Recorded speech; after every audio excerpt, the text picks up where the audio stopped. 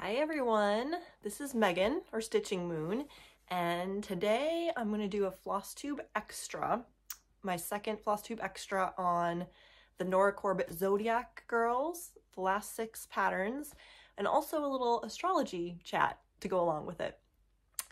And this is not like my normal Flosstube, so I won't be doing my whip updates or anything like that. So it's just talking about the patterns and a little bit about astrology, because why not? It's fun. And it's my second one. I did a part 1 several months ago, so I'll link that below. But that one goes over the first 6 signs. So if you want to check that out, I recommend it. Also because I do an intro in that one that I'm not going to do here. So that one I talk about an overview, kind of basic stuff in astrology and the birth chart. And I give a lot of background on that and how everybody has the signs all represented throughout their chart. So even if your sun sign is one of these signs, it doesn't mean that's everything. We have a lot of interactions, a lot of things happening depending on our birth chart. So just keep in mind, if you're looking at your sign, there's so many other things at play depending on what your birth chart looks like. So yeah, definitely check that out. I go into a lot of that, and this one might be not quite as put together as my first one, and I'd wanted to do this like in December when I got the patterns, but things have just been crazy and I haven't had time to prepare, or I've just wanted to stitch instead. So I finally I'm like, okay, I need to put the second one together for the final 6 signs. So bear with me today. I'm going to be looking at my notes a lot. And yeah, this one is going to be on Libra, Scorpio, Sagittarius, Capricorn, Aquarius, and Pisces. So with that, yeah, we can get started. I do want to mention also at first, I'm not an expert on this. It's just one of my interests. And this is all just my opinions on the pattern and what might be represented there, but I don't know what they actually meant, what the artist actually meant to represent. So this is just my personal opinion. And what else do I want to say? Yeah, so just a little quick recap is the signs can be thought of as symbol for like a cycle. Like if you think of the seasons, they are kind of going through a cycle where one kind of builds on the other. You can think of it like that, and often it represents the months that that the sun is in that sign. So starting off with the early spring with Aries, and then it kind of goes through all the summer, which we've been through, and now we're getting into the fall and winter in these signs. So let's get started. The first one we'll do is Libra. So I'll briefly show you the pattern and then talk about the sign, and then I'll show you the pattern again as we go into like what might be represented in that pattern. So this is the Libra chart. And I also talk about the elements that they are, which again is more explained in my first video. But the birth dates for the sun in Libra is September 23rd to October 22nd. Libra is an air sign and also a cardinal sign, and cardinal means they're an initiative sign and they like to take action and make things happen. They're represented by the scales. The archetypes for Libra are, okay, I told you my notes are kind of all over the place.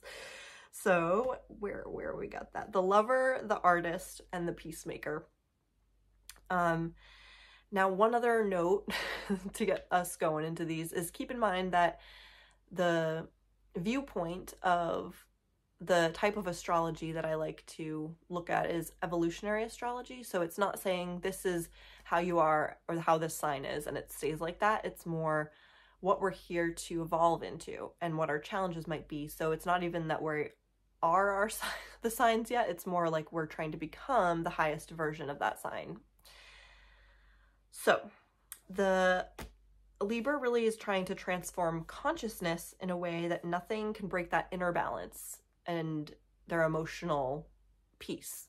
So their end point is really, no matter what's happening around them, all the chaos, they really are meant to find an inner balance and stability to keep them calm and, yeah, in peace.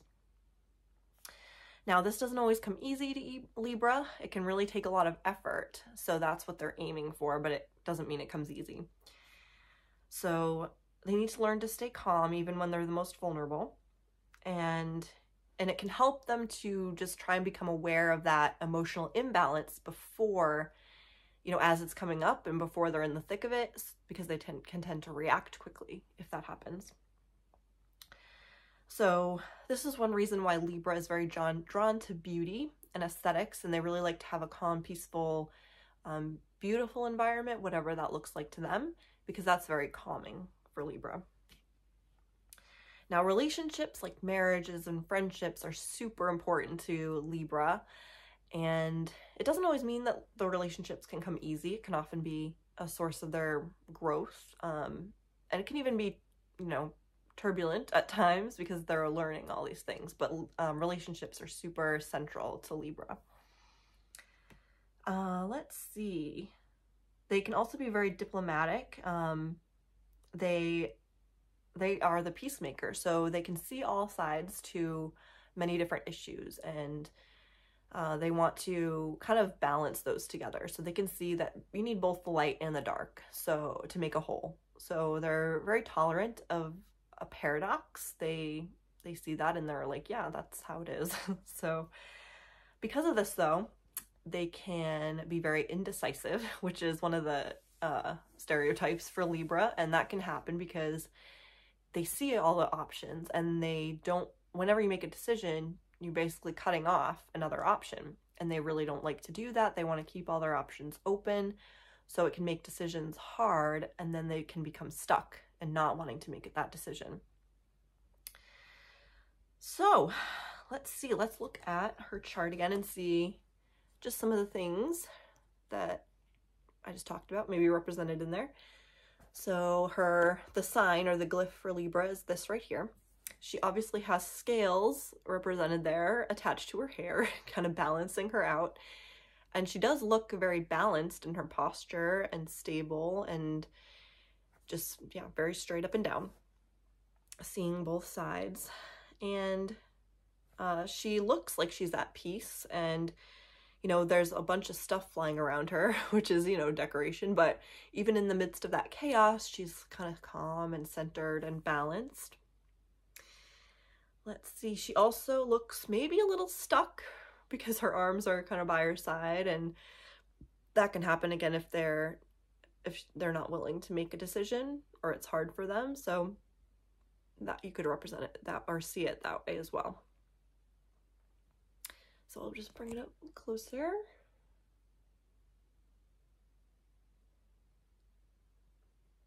All right, so yeah, that's Libra. And next, okay, I've notes in two different places here. Next, we go on to Scorpio. And the birth dates for Scorpio is October 23rd to November 21st.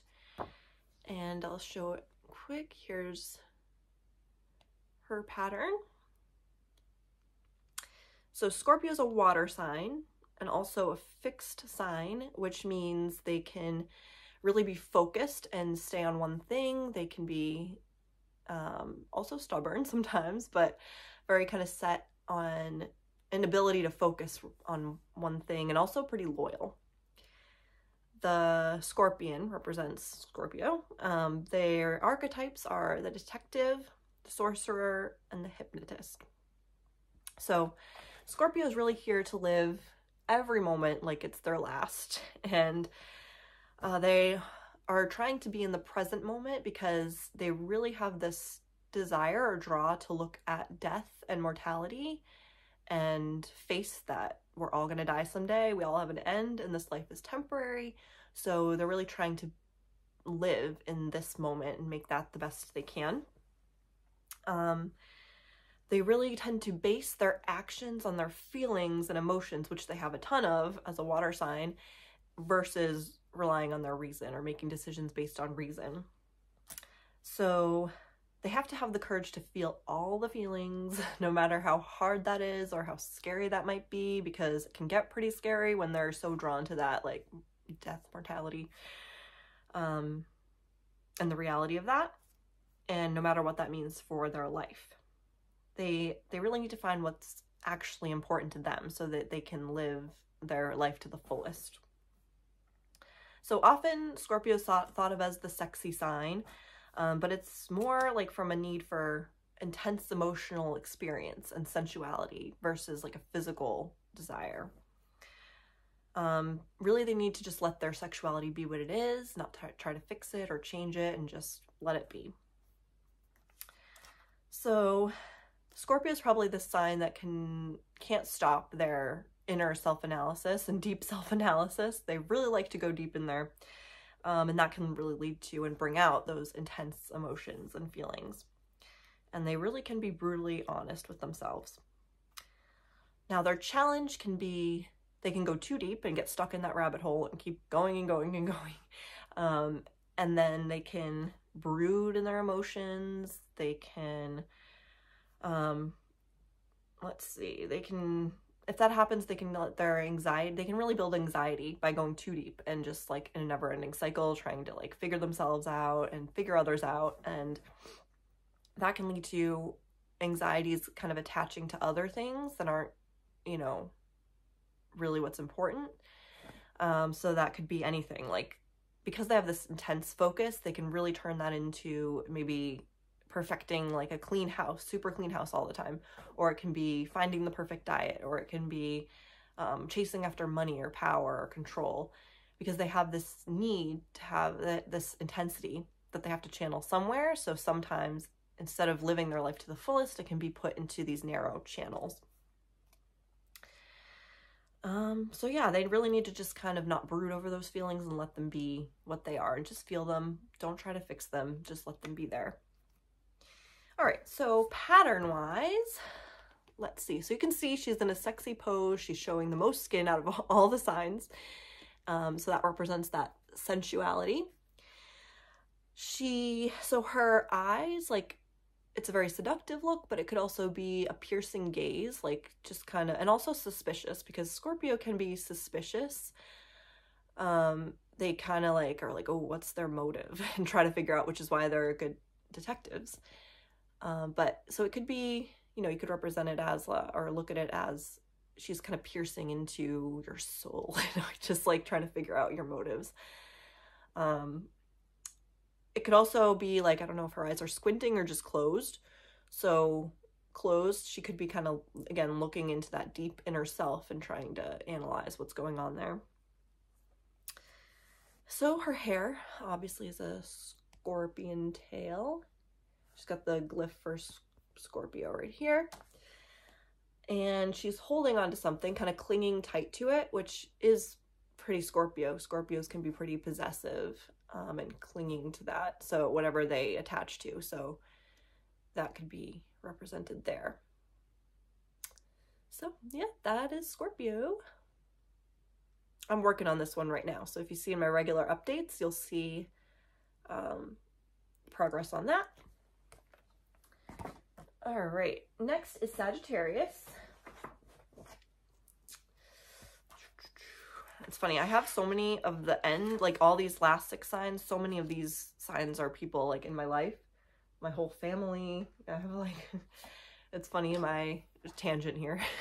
My dad and my stepmom are Libras. My mom and her husband are Capricorn. My husband's Capricorn. My sister's Sagittarius, and I'm Scorpio. So it's like we're all in this part of the zodiac.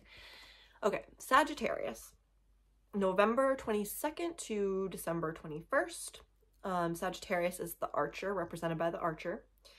They're a fire sign, and they're a mutable sign, which means they're adaptable, changeable, kind of going with the flow, moving around place to place. Their archetype is the gypsy, the student, and the philosopher. So Sagittarius's aim is really to expand their awareness through experience. They like to seek out unfamiliar experiences to learn and to grow. They really want to find the ultimate meaning of life, which of course isn't easy and may never happen. So their whole life is kind of a constant exploration and adventure.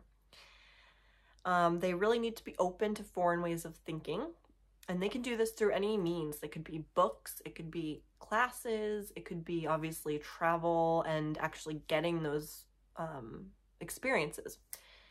So they can be adventurous, high-spirited, enthusiastic, and they're adaptable and also resilient.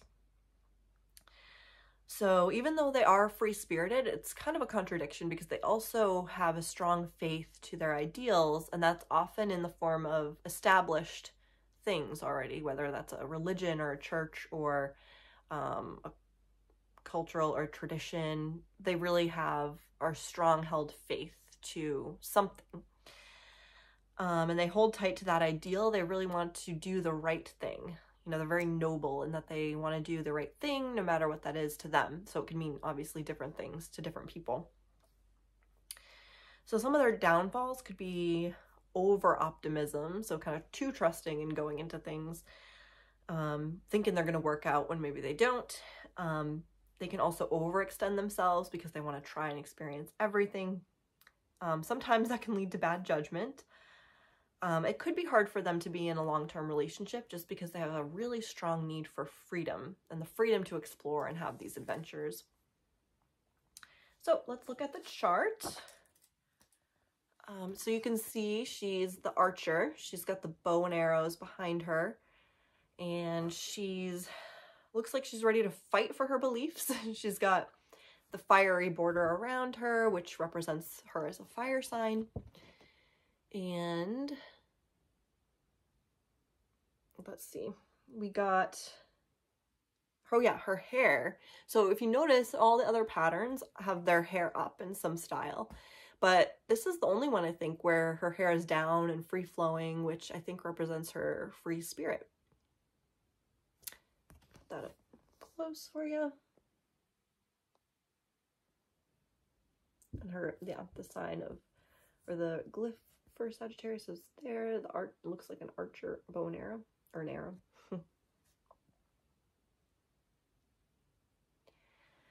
So next is Capricorn.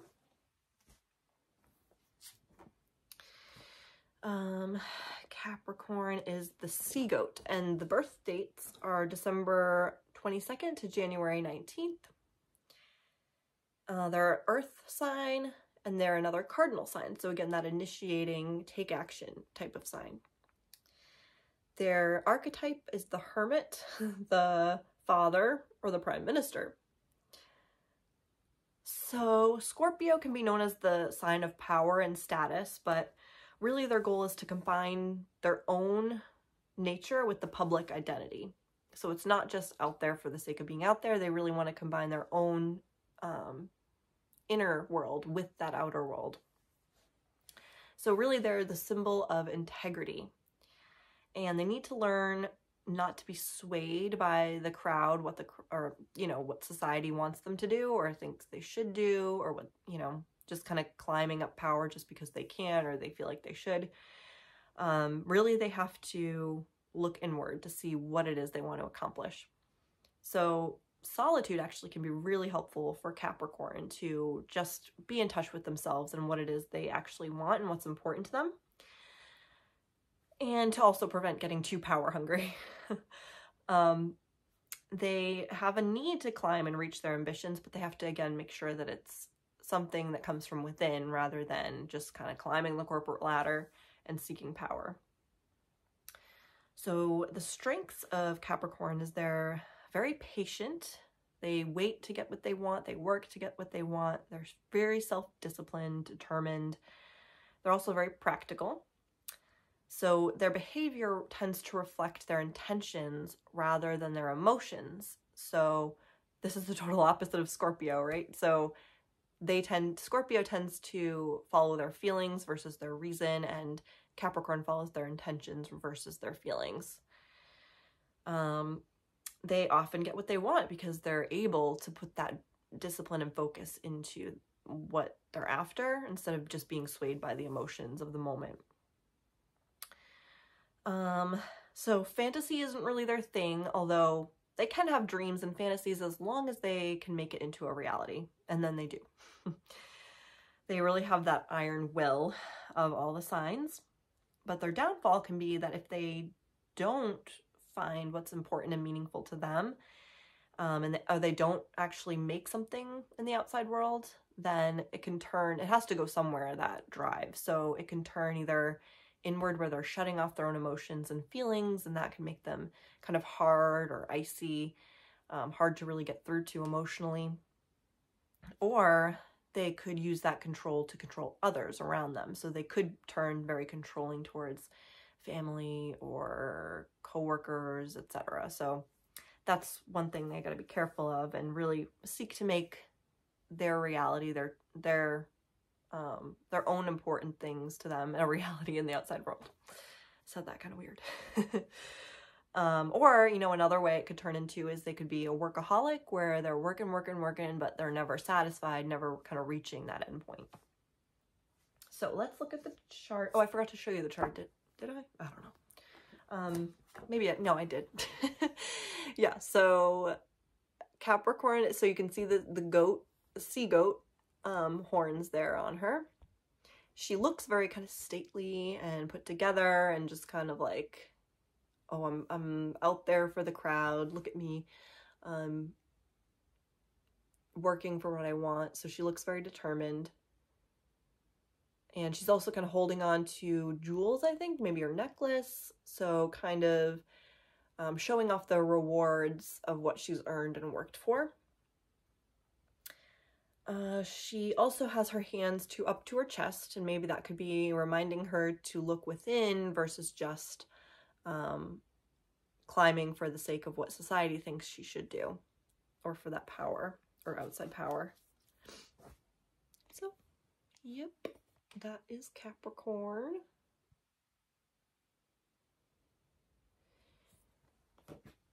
All right, Aquarius is next.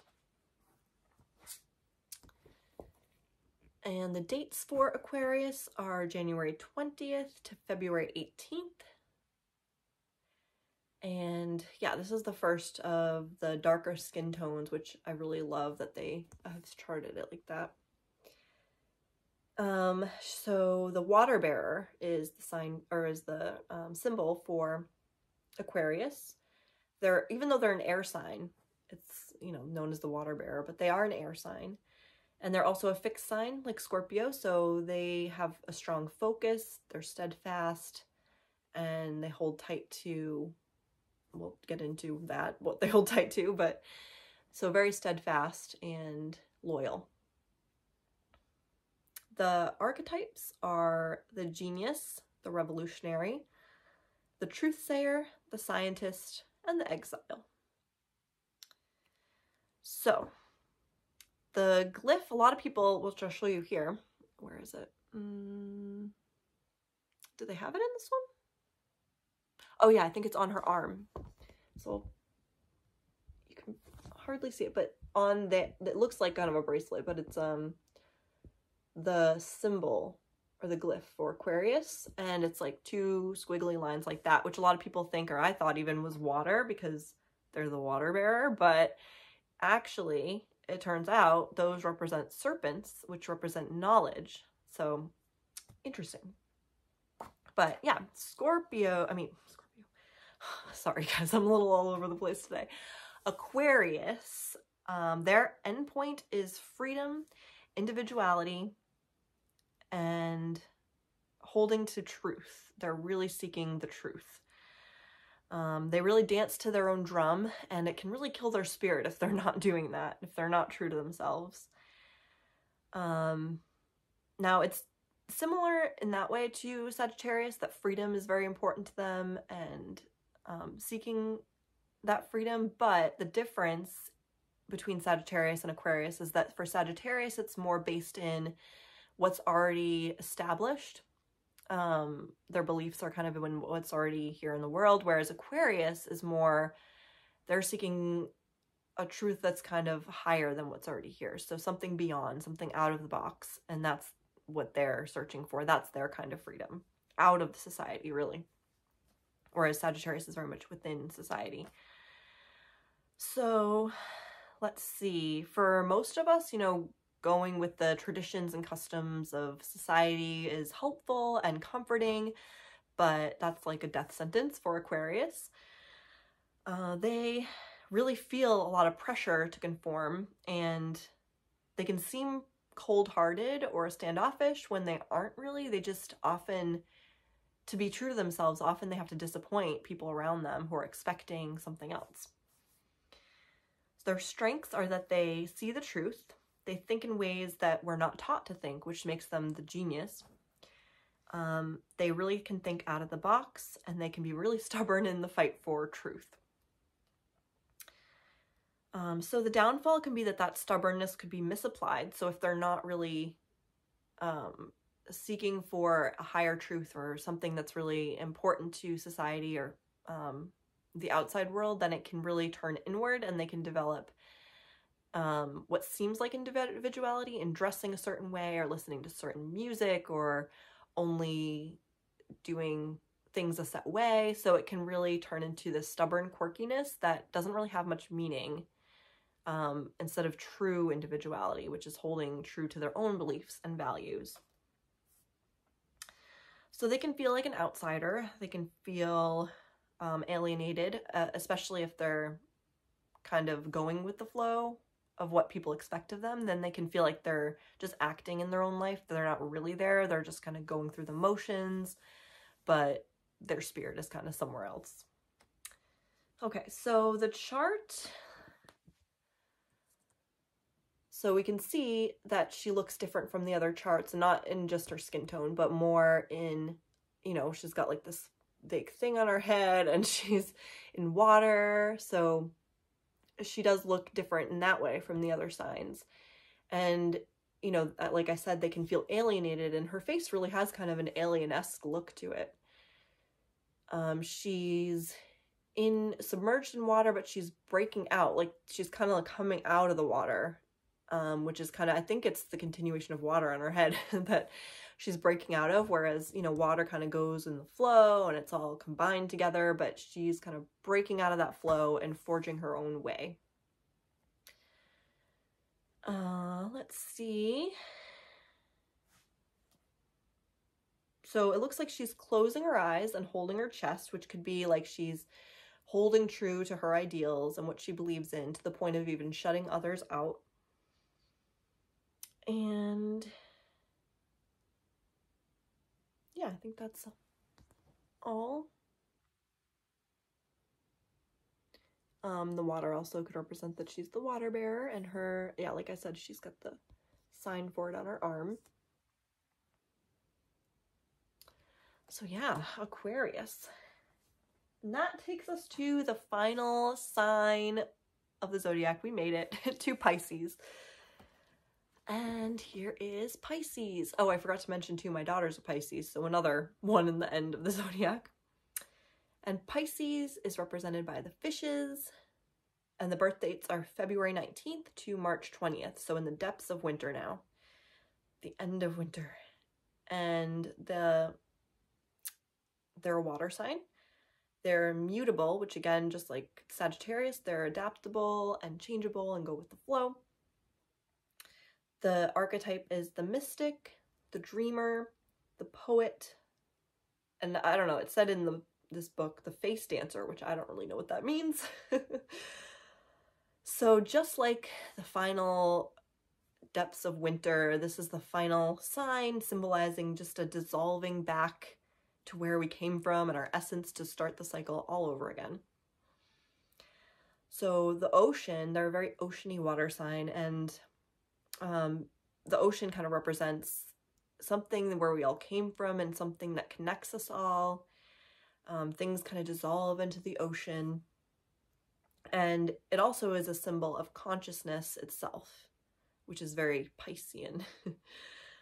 So when you think back to my other video, Gemini was all about observing the world directly.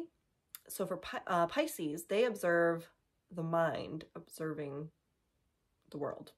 So very kind of Buddhist or meditative quality, because, you know, in meditation you're observing from a distance your own consciousness, and that's kind of what Pisces is all about, or aiming to do. So they tend to be about a lot of subjectivity versus objectivity, and they can do this a lot through meditation. And experiencing consciousness is really a good way for Pisces to let go, because the end goal of Pisces is to just let go and let it just basically observe things for as they are. So it is kind of like a very enlightened state, if you want to say that. Like, they're almost aiming for enlightenment in a way. Oh yeah, my arm's getting tired of holding this up too long. So their strengths are imagination, empathy, gentleness, and they are instinctively aware of higher levels of consciousness. Now, their downfall can be really escapism, because they can get so overwhelmed by just all the flow of feelings and things in the world, all sorts of impressions, that they can feel the need like it's too much and they need to check out and escape. And because they have such a great imagination, it's easy for them to do this. So you can think of it as numbing. Sometimes if it's too much for them, they can have a need to numb or self-medicate. And that could be in any way. Like, it could be, for some, it's, you know, drugs and alcohol, but for others, it could be even escape into books, escape into movies or TV, even sleep and dreams, daydreams that don't really lead anywhere, or just kind of cut them off from the world. Even though imagination and daydreaming is really important and a good thing for Pisces, if it's so much so that it's like just shutting out the outer world, that's not so good. So, and music is important for Pisces, but again, if they become so lost in music that it becomes more their reality than the outer world, then that can be more of a form of escape. So in the chart, obviously very oceany looking colors. And we have the fishes, and that's the glyph for Pisces. And even her eyes are blue, like the ocean blue. But yeah, look at her posture. It's almost like she's meditating right there. Right? It's a very meditative kind of pose. But yeah, I don't have too much about this chart because it's pretty straightforward. And maybe, you know, like she has... Oh no, okay, never mind. So yeah, that is Pisces. We finally reached the end. So, I'm sorry again, that was not quite as organized as my last one, but I just wanted to get them done and out there, so it wasn't going to take me a year. So, I hope you guys thought this was fun and enjoyed it. I will do a regular update soon. If I have time, I might even film it right after this. We'll see. So yeah, I want to eventually stitch all of these, but that's going to take me a while. I am on Scorpio now, and then I'll go to probably Pisces next, since that's my daughter's sign. So yeah, I think that's all I have for today. Thank you for watching and chatting with me today. Yeah, I'll see you guys soon. Bye.